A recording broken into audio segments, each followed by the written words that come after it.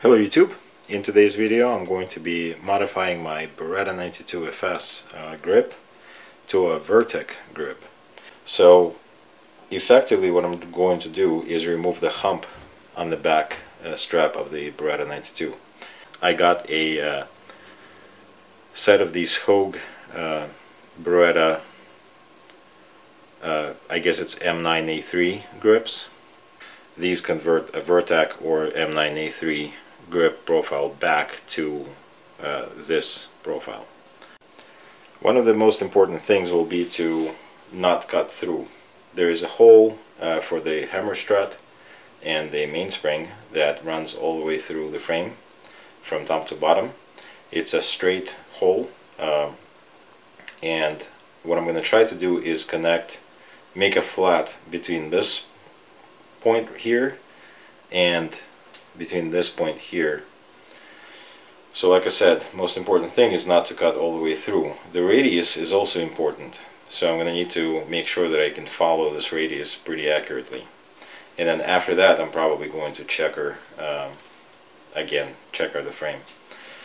So this edge right here can serve as a guide for how parallel my cut is going to be to that hole.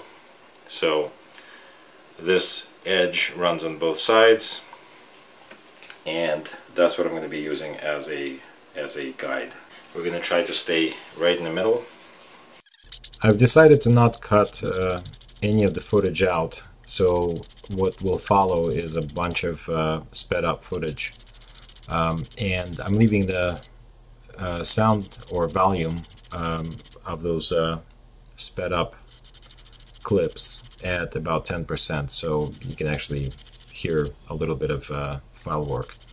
But most important thing, which I can't stress enough, is to stay as parallel as possible to those to that hole basically running through the frame, and those side guides. The reason why you see me kind of crouching down looking at the frame is checking how parallel I am to those edges.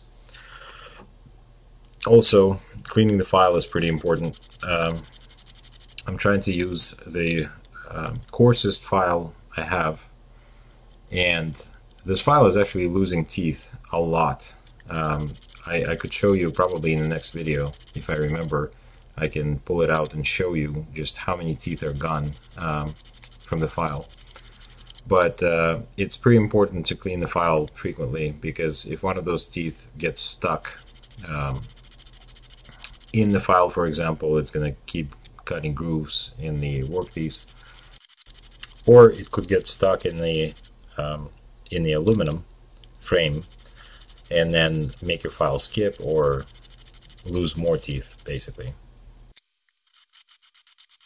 Removing this material, this very first cut, was actually a very lengthy process, and I could have made it simpler or easier for myself and filed down the sides a little bit first to reduce the amount of surface that I needed to keep flat and keep checking and all that. But I decided that it's probably going to be better if I just keep it a wide kind of surface, because what I was also checking is how parallel I was to the rear of the magazine well when I was cutting this. I just wanted to make sure that my radius is not going to be thrown to one side or the other by a lot, which could, I guess, happen.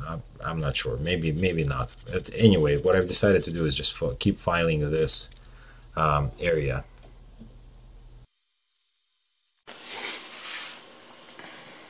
So I decided to wrap a little bit of masking tape around the beaver tail area, just so that if I get close to it or start to get close to it, I don't actually cut into the frame too much.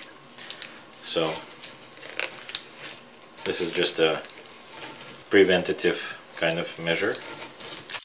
You'll probably notice that I had kind of a difficult time maintaining the flat surface.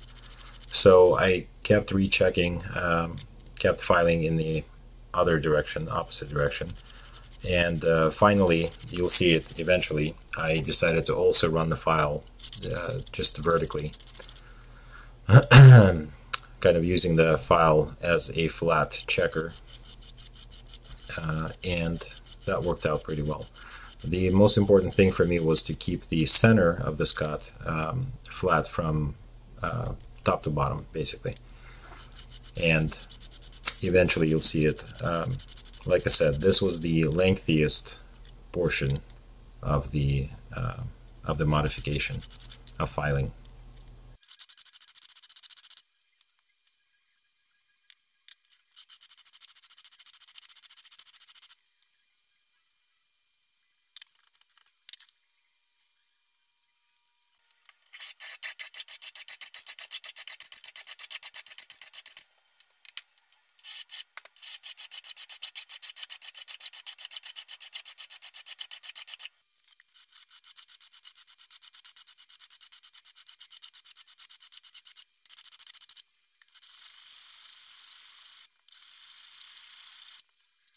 This is where you can see where I started using the straightest file I could find to check the quality of my cut, and basically to finish it, to flatten it out completely. At this point, I think it's safe to say that I've created a good base for the rest of the cut.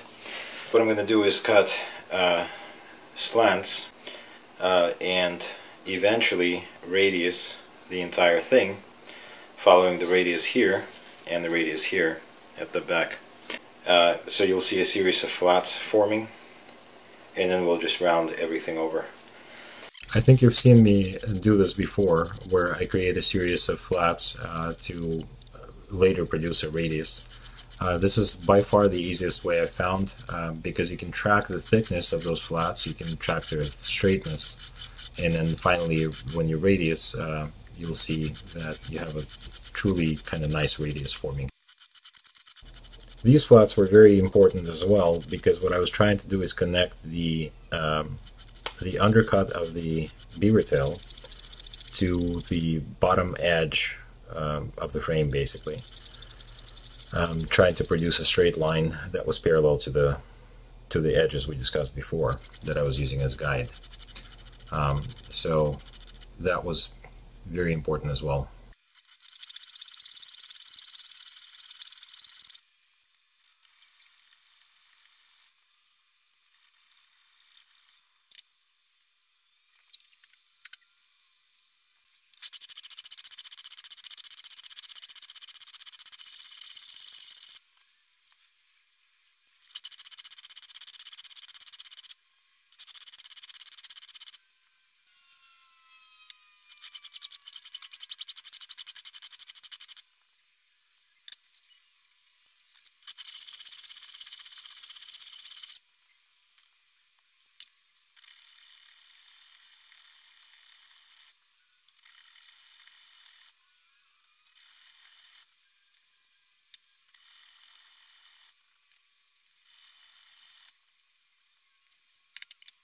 Now I'm going to file down the edges here between the flats.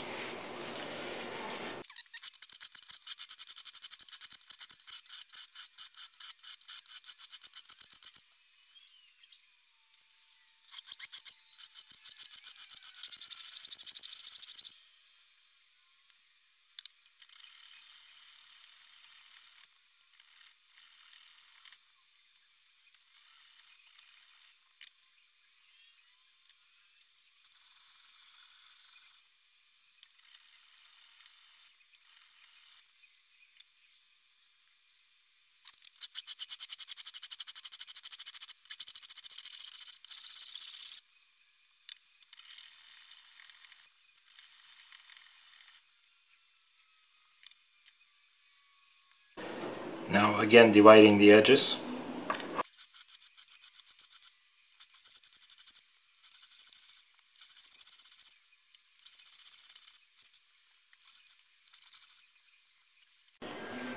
And now finally I'm going to round.